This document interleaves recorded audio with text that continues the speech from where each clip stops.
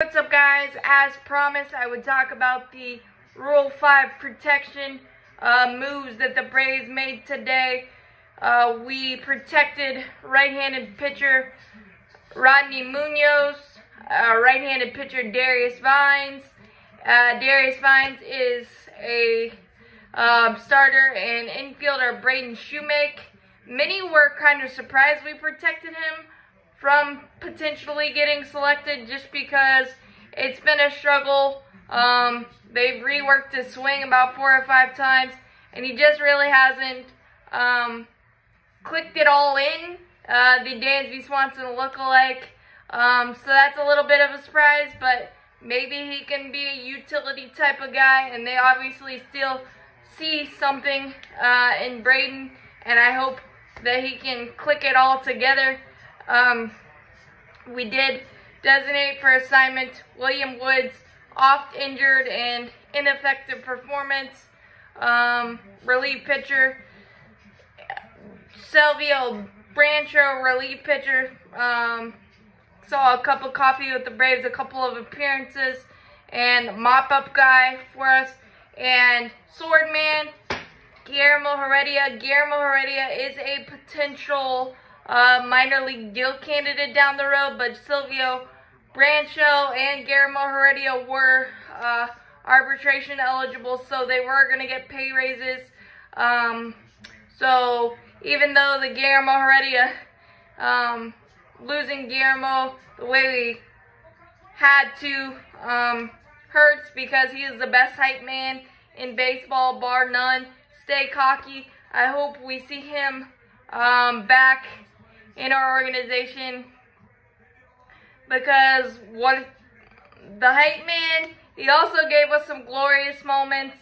The 2-homer game, including a grand slam on Sunday Night Baseball in 2021 against the Cubs. A lot of other fun moments. The swords will live forever. Guillermo, hope he latches on somewhere, if not with us, more playing time. But I would gladly have him back as in a minor league deal situation. Just absolutely love Guillermo.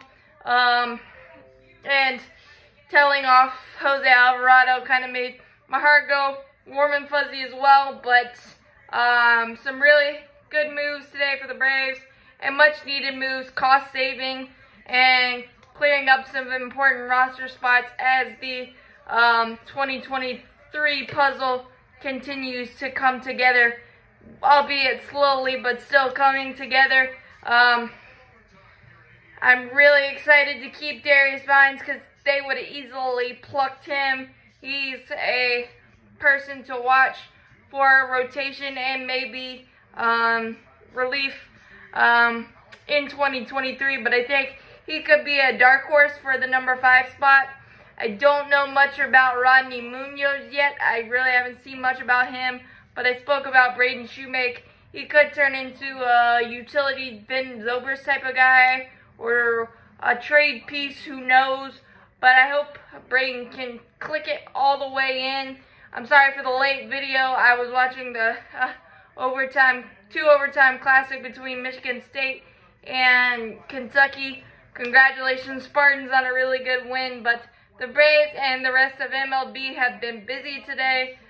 We also designated for assignment Jackson Stephens as part of the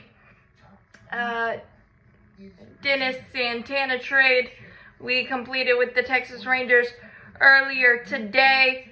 So those are all the roster moves up to date. And again, I think Jackson Stephens could be back on a minor league deal. Not sure. Did some really good things for us this year, this last year. So, and a really, really good person. So I hope he finds hooks on somewhere, if not us. Thank you guys for everything you did for Braves country. Stay cocky, Guillermo. Love you. As always, go Braves champions forever.